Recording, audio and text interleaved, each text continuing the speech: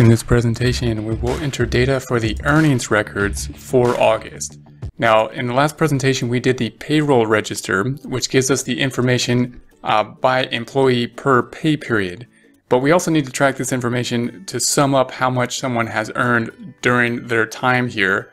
In other words, this will give us the information by employee on the payroll register for a particular pay period, which we need on the pay stub. When we give someone a paycheck, we need to tell them, hey, this is how much you earned, this is how much we took out of it, there's your net pay. But we also need to know the year-to-date totals, which of course will be the same after the first pay period, but will differ later. In order to do that, we can't get that information from the payroll register, we have to use an earnings report.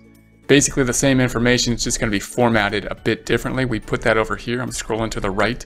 So this is going to be the earnings records. Now the earnings records oftentimes will have the date and the social security number and the name, the allowances on it. We're going to make everything as simplified as possible just to line up to the earnings record, to the payroll register, so we can see this information. And our main goal is really to see it so that we can see what would be needed in order to fill out the pay stub as we enter this data and pay the pay periods out. So what we're going to do is just pull the same information into each employee. It's a similar worksheet. You can see the titles are going to be much the same, so that we can pull this over as easily as possible. We'll use formulas to do so. And what we're going to do now is not break it out by pay period. It's by the employee. So here's the employee. Here's the pay periods: August, September, October, November, December. All we have is August so far. Here's the next employee, Cindy. Here's the pay periods. Here's the next employee, here's the pay periods. So we're just going to fill up August for each employee. So if we scroll back up, we're just going to basically pull this information over. So the filing status for Anthony, if I scroll back over, I'm just going to pick up that same married filing status, same number of allowances. So all these are going to be in essence the same. So if I go back over here, I'm going to do this with a formula. I'm in AB4. We're just going to say that this equals, scroll all the way over and pick up that M for married in B5 and tab. So in essence, it's a formula going to B5. Now what we're going to do is we're going to pick up all the information for this month, for Anthony.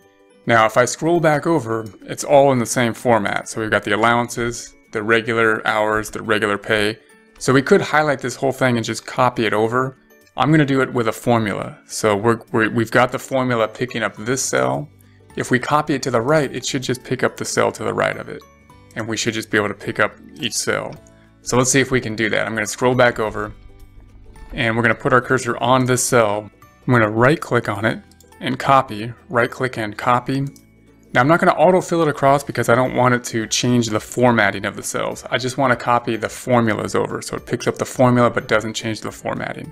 So then we're going to select from cell C4 or AC4 all the way over. Every cell after that, go into net pay, let go. So here's our selected area. We're going to left click or right click on the selected area. And then we're going to paste it, not normal, because that'll paste both the formatting and the formulas, not 1, 2, 3, because that'll give us the values. If we use just the formats, then just the formulas, it should pull over the formulas and keep the format of the cells. So we want to paste the formulas.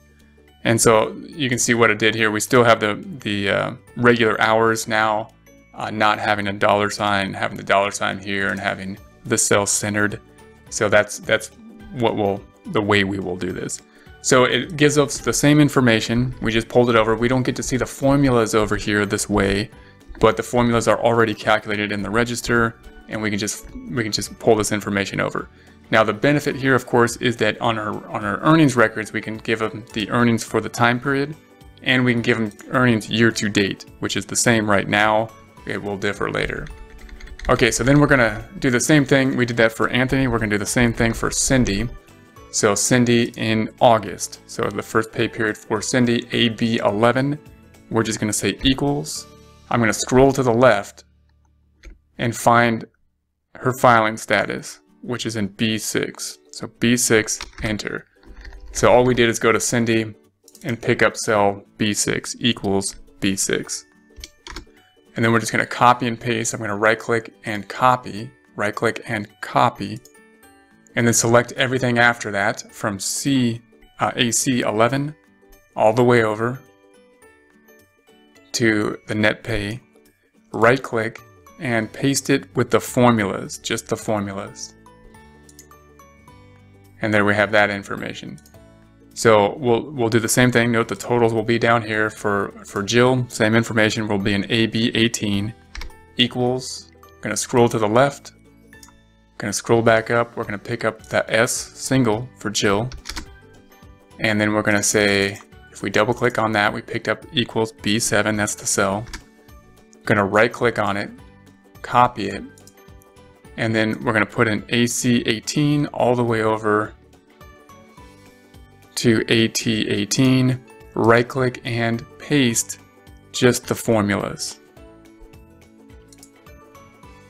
Then we'll do the same thing for Judy, last one. We're in AB25 August for Judy Jones equals. I'm going to scroll all the way to the left, all the way up, pick up the married status related to Judy on the payroll register and enter. And then I'm going to copy and paste that all the way across. So we're going to put our cursor on AB25, right click and copy. Put our cursor on AC25 all the way to the end.